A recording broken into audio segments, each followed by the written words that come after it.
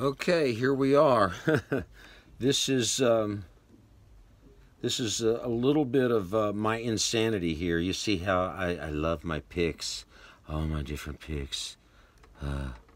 Brian Kehoe from Dunlop has been very gracious with me over the years, and he's helped me a bunch here. And so, first off, let's explain a little bit, or hopefully you can hear the difference. Here's a Dunlop pick that's called a Big Stubby. This pick is two millimeters, which is thicker than the one I use. There's one of the ones that I use. That's the 1.5 Delrin, and this is the Big Stubby. So let's start with the Big Stubby and play.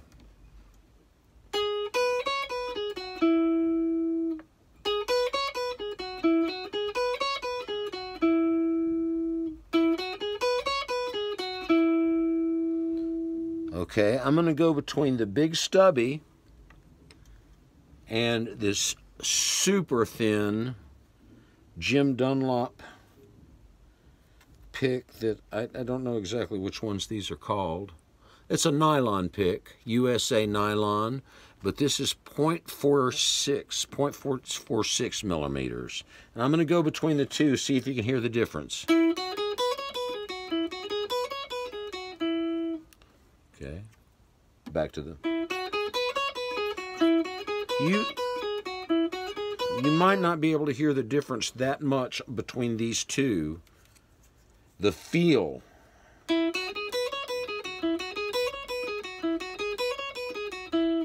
Back to, that was the thin one. Now when I get down to the low strings, let's listen to the thin one on the low strings.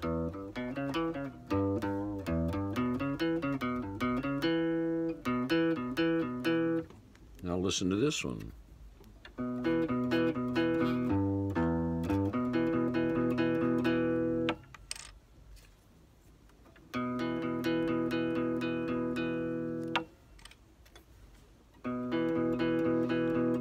Heavy, back to the light. Pick this very paper thin, I say paper thin, it's just thin, very thin, like Joe Maphis used, and I guess he held it close.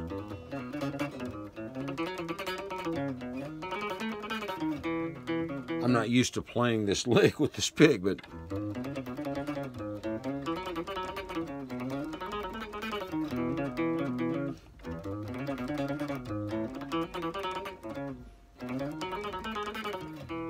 somebody who's good at that style could use that pick and really make it sound.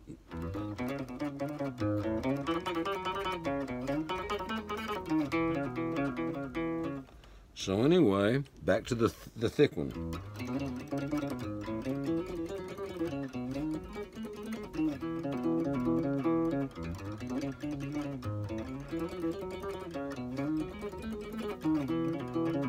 You know, I haven't talked to Bill Kirchen, but he plays Hot Rod Lincoln. That's the Hot Rod Lincoln lick.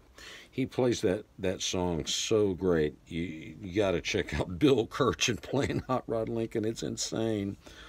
But anyway, so let's go down the line of the picks. Let's start with a thin one and see if you can hear a difference. We're going to start with the thin ones over here.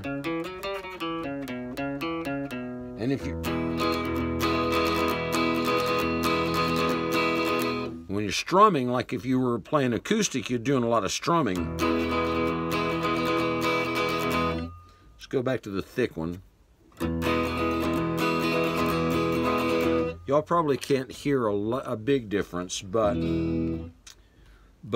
so many different guitar players have so many different styles. So there's guys that can play really fast with these picks, and I don't know how they really do it. I'm just not... I can't do the thin pick thing. I have to... So anyway, let's go through this a little bit. That's a thin one here. That's 0.46. Here's one that jumps us up to a Dunlop .73. This is a, or no, let's go up to .60. So we went to .46 to .60.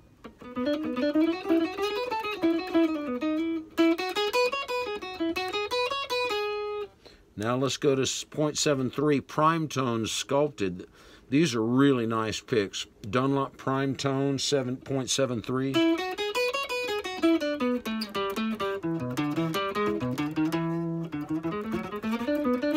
See, this is more in the ballpark of what I'm used to.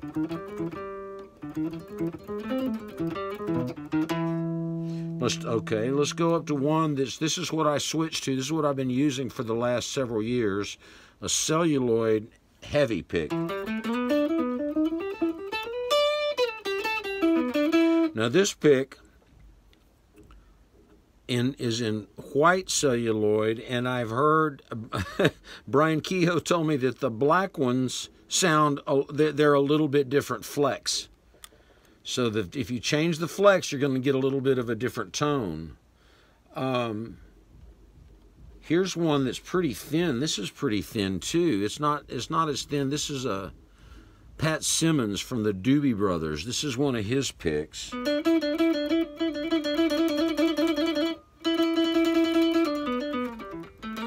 So you can hear the celluloid sounds different than the nylon. The nylon to me it's a little bit darker. It's a little darker. This is a medium celluloid. It gets a little darker. Here's one of Big Sandy. Big Sandy's great strumming acoustic player. Great. And this is a pretty thin pick. It's a Jim Dunlop. I guess they're kind of patterned after the old Herco picks. This is a .88.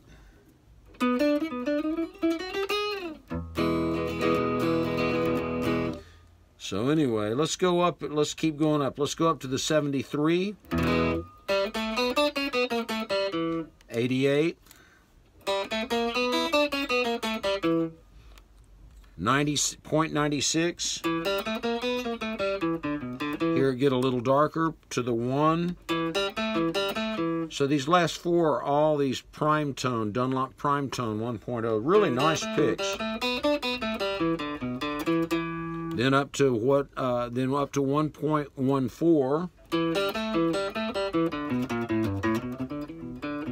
That's very close to what I'm used to, a Delrin pick. And then here's the one that I use. And then here's one that's very typical of what jazz players use, and it's small. It's a little too small for me. I'm just not used to it. But it's a Jazz 3 Jim Dunlop. I think Eric Johnson uses one of these. I think Joe Bonamessa uses one of these. It's a little too small for me. The Les Paul pick that I have is kind of small like this, but maybe not quite as heavy. And then, of course, up to the big stubby, this one.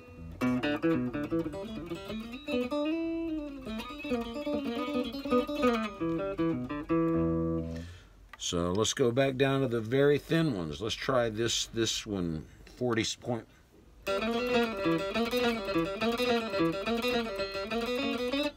I can barely play with this one. It feels mushy to me, but it's got a super bright sound. I like that compared to the darker.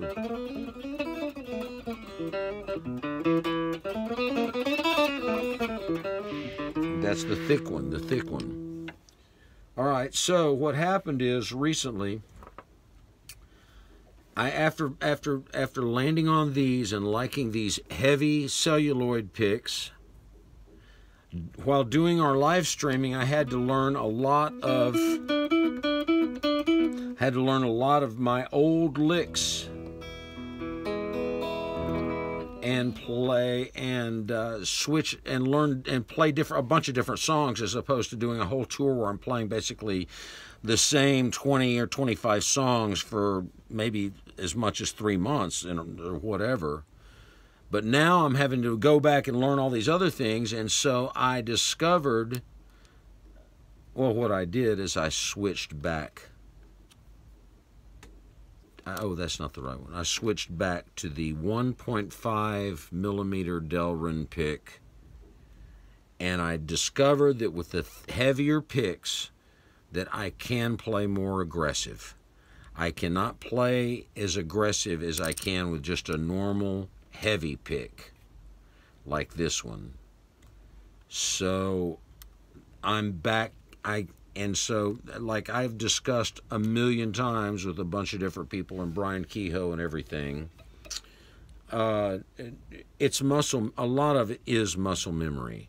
So if you've learned to play the Joe Maphis style with one of these very thin picks, then I can understand how you probably would not be comfortable at all with a heavier pick like the jazz guys, or the big stubby like some of the jazz guys, or the gypsy jazz guys use pretty thick picks too. So I'm back using these, but it's a world of picks. I would suggest not going down this road. Don't get pick envy. You may want to consider, if you're doing a different sounding part, maybe if you're going to overdub an acoustic guitar over what your normal guitar is, I would suggest trying one of these thin picks. For strumming acoustic, it's really good.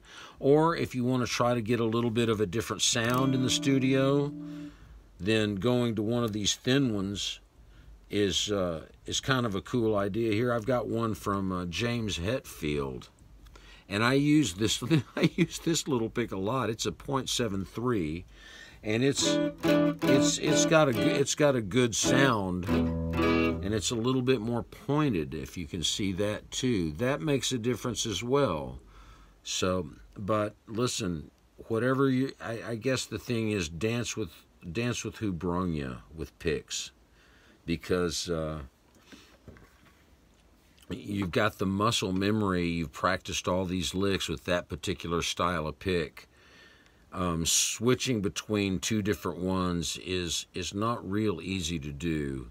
And but for my money, I'm back to the 1.5 millimeter Delrin picks made by Dunlop. And hope this helps. Thanks a lot.